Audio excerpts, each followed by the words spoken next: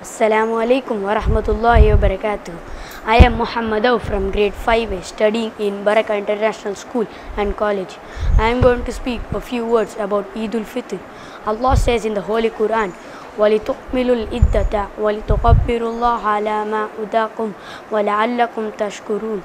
You should complete the number and you should excel the greatness of Allah for His guided having you, and you may give thanks. Dear brothers and sisters in Islam, Eid is the most important festival celebrated by Muslims. This festival is celebrated by great joy and happiness throughout the world. The festival of Eid is celebrated after the holy month of Ramadan. After Ramadan, when the new moon is seen, the next day Eid-Ul Fithr is celebrated.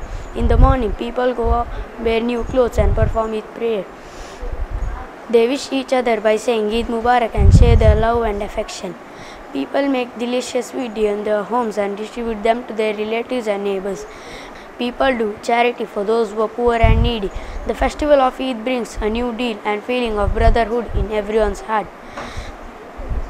May Allah give us tawfiq to follow everything which I explained here and forgive our sins. Ameen Ya Rabbal Alameen. Jazakumullahu khairan.